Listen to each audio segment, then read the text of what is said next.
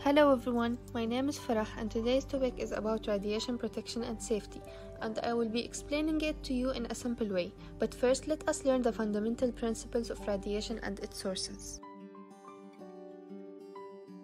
Radiation is the general process of emitting radiant energy in the form of waves and particles through space and medium. When it comes to the sources of radiation, we have many types.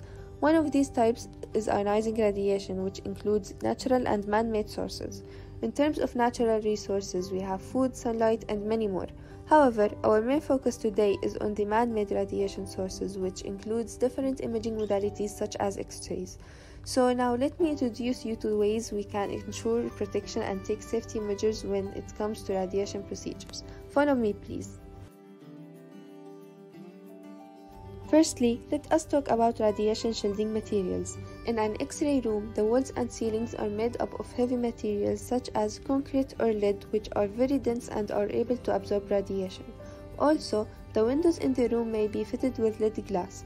These materials are very thick and are able to absorb enough radiation emitted to ensure the protection of those in the surrounding areas. However, what about the people who work directly with radiation sources? This is where personal protective equipment comes into play.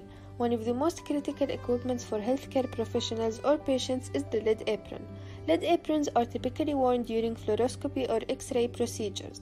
They are specially designed for the protection of body tissues by absorbing radiation due to their thickness. But it's important to know that safety does not stop only with the use of lead aprons. Another critical element in radiography procedures is proper patient positioning. Please follow me into the X-ray room for demonstration. Good day, my name is Farah. I will be your radiographer for today and I will guide you through the chest X-ray procedure. I will provide you with a lead apron first to protect your other body parts from unnecessary radiation. Put your hands on your hips, stand as still as possible and take a deep breath and hold it briefly. If you feel uncomfortable, please let me know. Now I will be taking your X-ray. As you saw in this demonstration, my job as a radiographer is to guide the patient through the radiation procedure and put them in the most suitable position for taking the X-ray.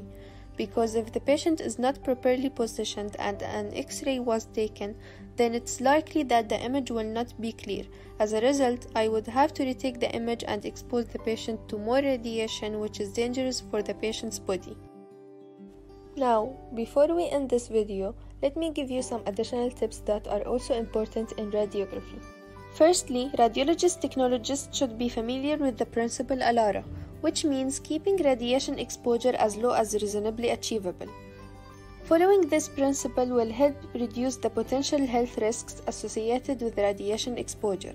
Secondly, collimation. Collimators are found inside the X-ray machine to allow the radiographer to control the shape and size of the X-ray beam.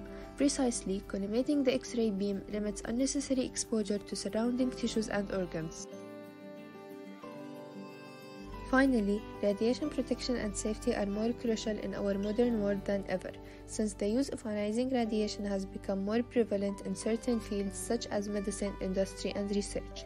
The risks associated with the use of radiation enforce us to take a vigilant approach to ensure protection of our health and the environment.